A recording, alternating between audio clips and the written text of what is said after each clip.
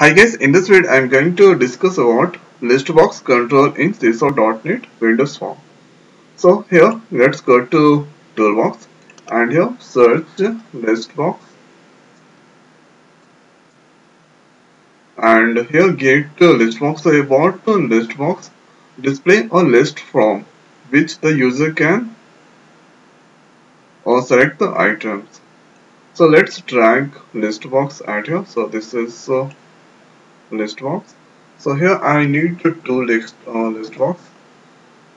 So here I'm going to show you one example of a ListBox. So here next I'm going to click on form load event. So at here going to write ListBox 1. So to add the items we need to use items and here these are items. So get the items of the ListBox and here we need to write add method. So at here I'm going to add first month. So hereafter ListBox 1 dot items dot, so this time I'm going to add here. Now hereafter let's go to form designer, double click on ListBox 1 and here, so first I'm going to clear ListBox 2, whatever in the ListBox 2. So first that clear the ListBox 2 by using clear method and hereafter writing if statement. So if statements ListBox 1 dot to selected item, selected items double equal to here. So ListBox selected items are first is month, second year. So I'm going to compare with month. If that to match with month, so add in ListBox 2 I'm going to add the items.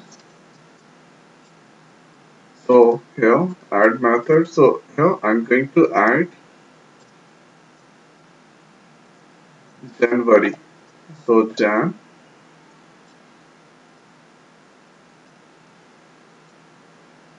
and here let's copy this line and paste it down Jan, Feb, March.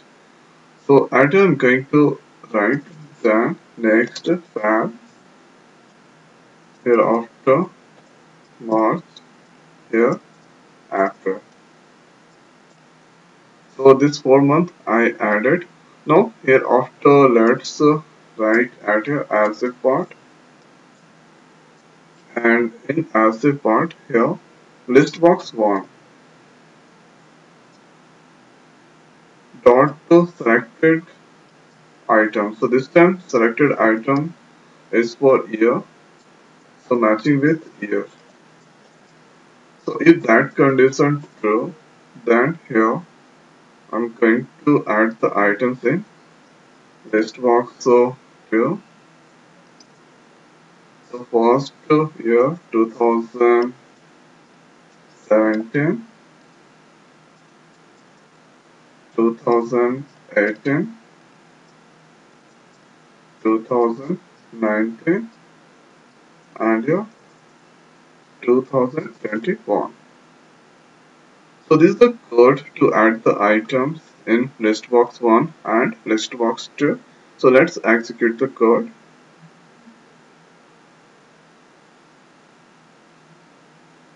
So if I select at here month, so month here, so in ListBox 1, so that is showing month. So this is a ListBox 1, ListBox 2. If I select ListBox 1 month, so that display in ListBox 2 for this all months, because at here I used ListBox 2 items at Jan, Feb, March, April. So if I select year, so that will display this year.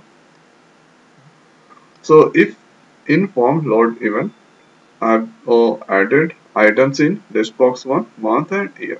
So if or selected item, so this match with month, so whatever month related, so that or if that things are true, so that coincide, so that add here in list box to this items Jan, Feb, March.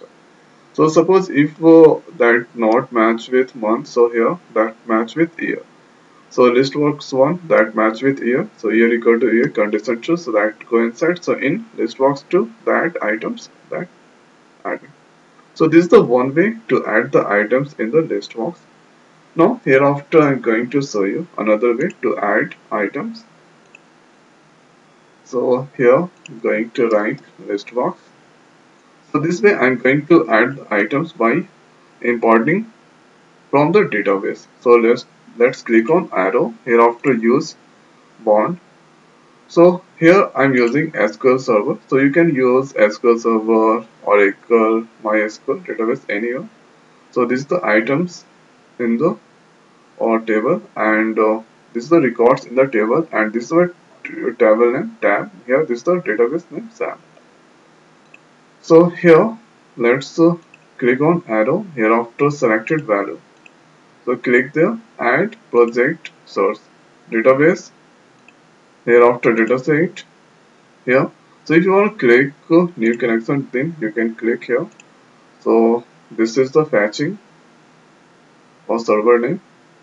If that does not display, so you need to do one thing here. Let's copy this and paste it here.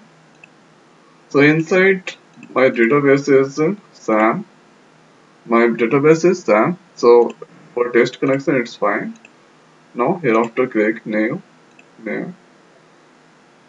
So here we need to select the table because at here this is my table. The name is tab, and hereafter let's click on finish. So here this is the things. Yes, now. So selected value I selected ID, and hereafter I'm going to data source for so data source and here SAM tab, and hereafter in tab you get this. So here I'm going to here or this is the display member. So this display into the list box display member, and value member I'm going to use DPT number. So let's execute the code. So display member here Ram Sunny Sam. So because at here in name, so this is the thing. So that here in list box this is the display or Ram or Sunny this thing. So this is the second way to or display items in list box.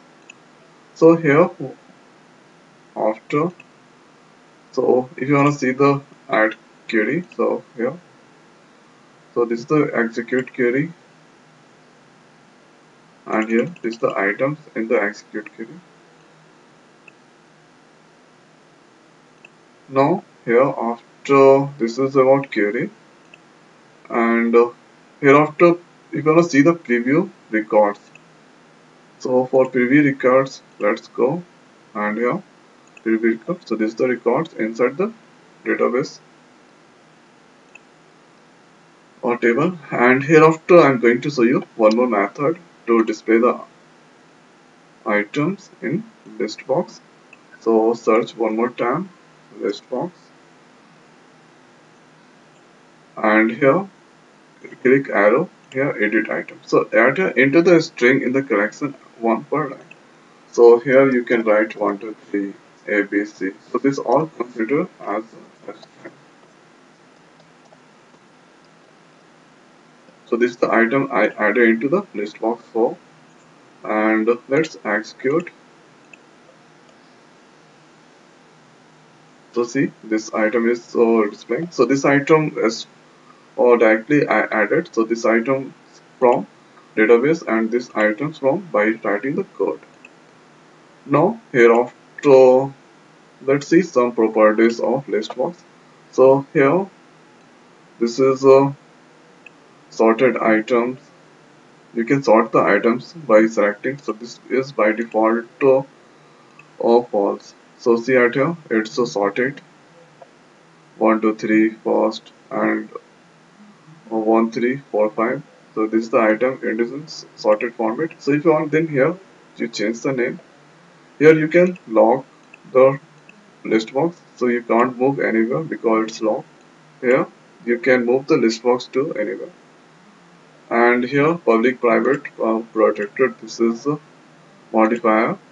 And here after doc, so about the doc, you can um, make the list box anywhere. Like here you can display in big or right. So I'm not going to select, so going to select the doc for text box, oh sorry, list box for. So this is here, so you can move anywhere, select a full form. Here you can move that up down. So this is it down. So this is the properties of list box. You can select anyone according to your requirement. And here this is the event inside the list box. Mouse movement here, selected change, click. So this is about the list box control in csr.net Windows Form. So I hope that this video is helpful for you. So now in this video it's over. So thanks for watching. See you next video. Thank you.